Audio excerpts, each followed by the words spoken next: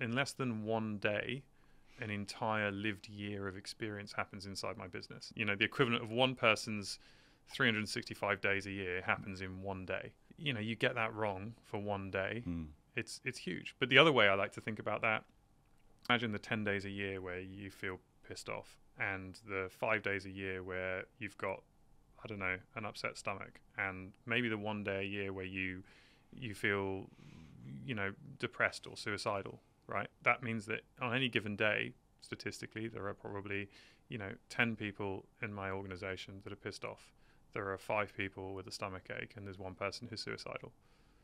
Actually, statistically, it's way worse than this. And then you sort of go, well, hang on, those people are all living out the majority of their waking hours in an environment that I created.